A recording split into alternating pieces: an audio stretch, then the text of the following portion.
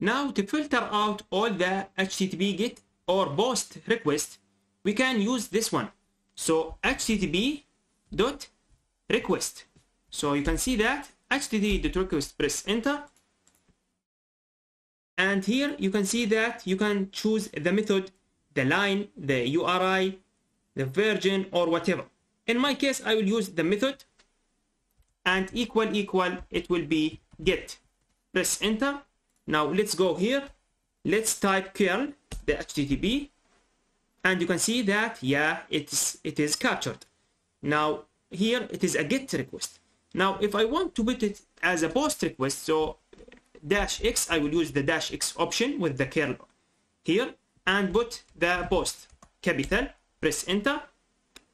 You can see that it couldn't resolve this. Yeah, actually it is x capital, by the way, not x small here.